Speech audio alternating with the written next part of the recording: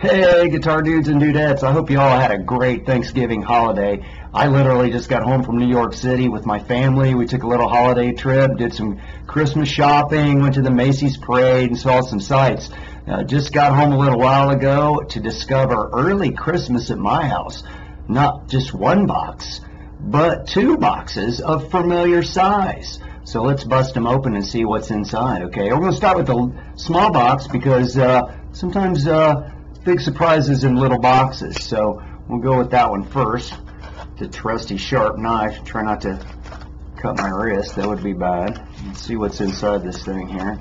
Try to hold it up so you can see as I get it out. So what this is a Lawrence Petross designed CJOD, and this is based on the Clay Jones modified tube screamer from back in the day.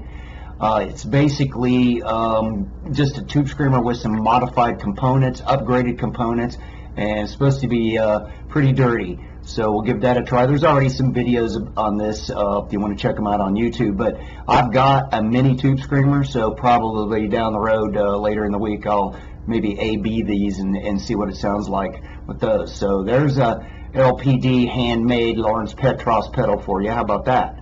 These are kind of rare because he doesn't make them anymore, so I was glad to be able to snag this. Thank you, Reverb. So let's go on to the next box. This one's a little bit bigger. Box number 2.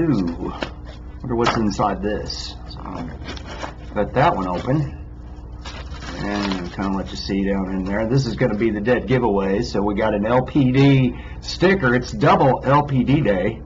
And this is a brand new pedal, and thanks to Lawrence for his Thanksgiving Day Black Friday sale. Yeah, I was able to pick up one of his, I think, probably top of the line pedals. If you've seen reviews of this one before, you know it's extremely versatile.